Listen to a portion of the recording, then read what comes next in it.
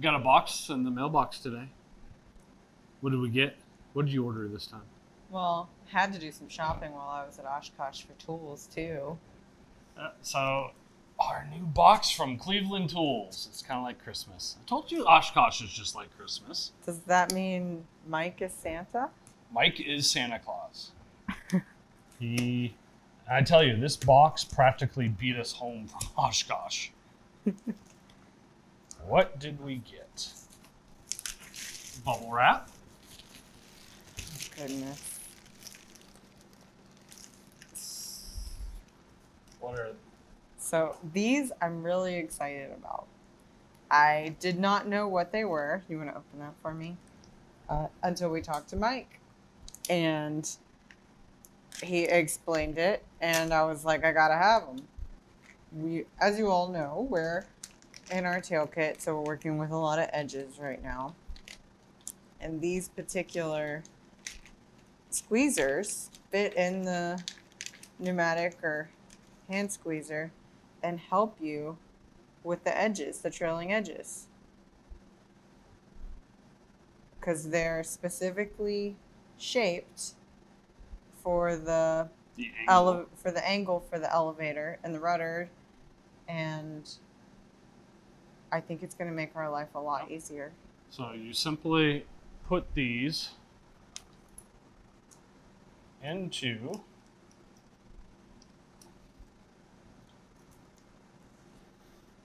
the pneumatic squeezer.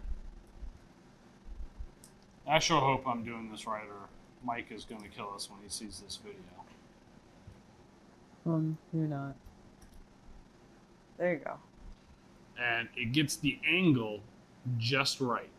So when you have the trailing edge down here, it's going to squeeze just perfectly and give you a perfect double flush rivet every time. This is going to take a lot of anxiety out of the build for me. And there's two different ones because on the RV-14, I may have this completely backwards, so don't trust me on the colors. Pay attention to Mike's video. He'll tell you right. One is for the elevator and one is for... And I think there's one that's common across all RVs, but the 14 has something special on the elevator where there's an extrusion and the angle's different. So that's what I think the red one is for. And I think the blue one is the one that goes with kind of all the RVs. So really looking forward to that. What else did we get? It's Christmas. Okay, so we have gone back and forth on how to go about the Scotchbrite wheel. We decided when we were there, we would just talk to Mike. So we did it. We pulled the trigger and got some Scotchbrite wheels. We got the fine and the medium, or the medium, and then that's the fine. Yeah, the light deburn wheel and flip it over. Cut and polish wheel. So this is going to polish, but this is going to this will cut and polish. This one will basically just polish and finish. So looking forward to seeing why everyone raves about them. So Rick, we got them. You've been on us since the first phone call that we've had with you when we started building. We've got two Scotchbrite wheels. Mike even told us how to disassemble and attach them back there on the bench grinder. So you will see that next time. And we will report back on how much we love them, but I know everyone else does, so can't be that bad. Okay, this one I'm super, super excited about. I have been told by a couple different people now, one of the things that you will love the most from Cleveland Tools, and it's only $30, and you want it, and of course I'm cheap and didn't want to spend $30 on a short hose. But while we were at Mike's booth, he said, okay, yeah, the hose does make a difference. It's lighter. He really designed these specifically to minimize on weight and make it a lot more comfortable.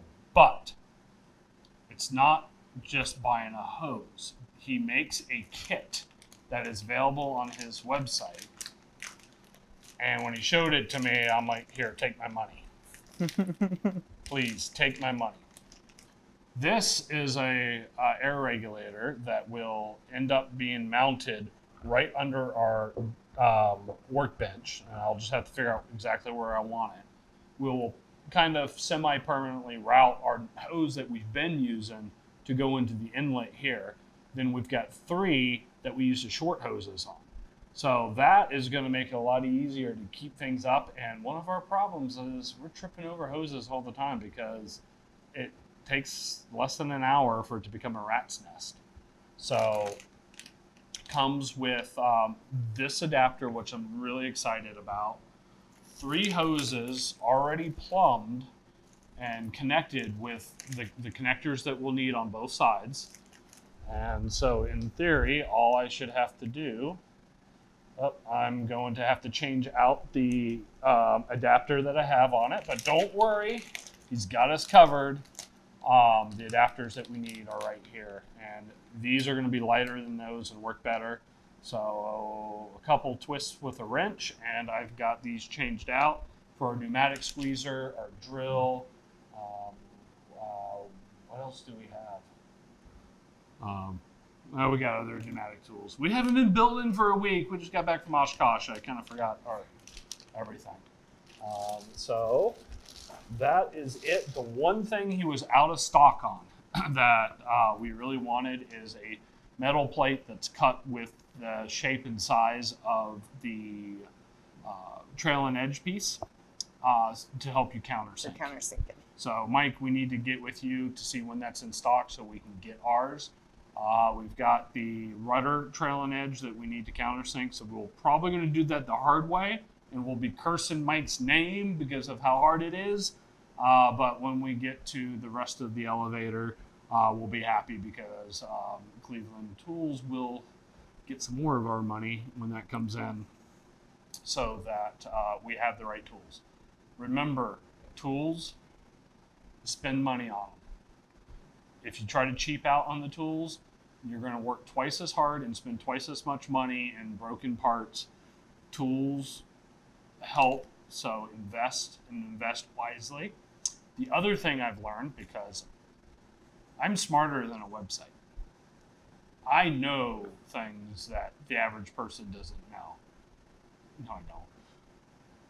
The tool list that Mike has up for Cleveland on Cleveland Tools website for each model, he means it, and he actively keeps it up with feedback from a whole bunch of builders. Every time I thought, oh, I don't really need that tool, I can get by, I've been wrong. Let me tell you, I have been wrong. If you're about to start building, if you're contemplating building, and you're looking at that tool list and think that, you can do a half job, you're going to waste money because I think you get a discount if you order them all in a kit. And let me tell you, Mike has more years of building experience than any of us at all. He knows. He has put together the right tools for the right job. Don't be smarter than the list. You're not going to win that game. That's what you need. Buy it. And if you're like us, where we did already have enough of the stuff, so buying the full kit didn't make sense, go back to that list and see what you're missing. And if you're missing it, buy it early, because it's nothing more frustrating than flip into the next page and realize you're going to be stuck for 3, 4, 5, 6 days until your Cleveland Tools box shows up in the mail. We already had a lot of respect for Cleveland Tools. So great. The whole family. The whole family. His mom's there helping. His daughter was there doing tool demonstrations. You just, building is in their blood. Even their logo on the back of their t-shirt, it says quality tools for builders by builders. They absolutely mean it. So Mike, pleasure to meet you at Oshkosh this year. And looking forward to working with you. And we'll continue buying tools until we run out of things to buy. Thank you for making this possible.